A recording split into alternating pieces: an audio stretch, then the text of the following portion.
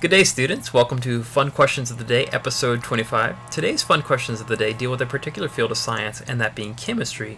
And in particular, we're going to talk about your favorite element from the periodic table of elements. So today's Fun Questions of the Day is what is your favorite element from the periodic table of elements, and why is it your favorite element? And one other quick question. If you could create a new element, what would it be and what would be its properties? Please leave that in the comments below. I look forward to reading and interacting. Have a nice day. Take care, students.